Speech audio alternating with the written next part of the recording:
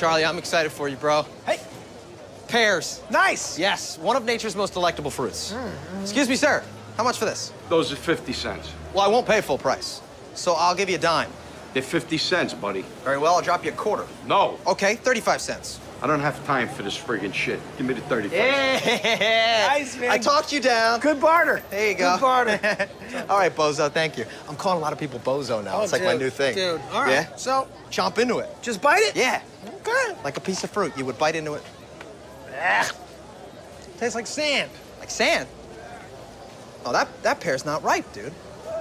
He burned us. Gypsy son of a bitch burned us. Excuse me, sir. What are you doing to my friend, Bozo? You burned us. It's dry. You picked it out. Well, let's not get into a whole who picked out what. I want my 35 cents back. Charlie, give him the pear. I can't. I just ate it. The whole thing?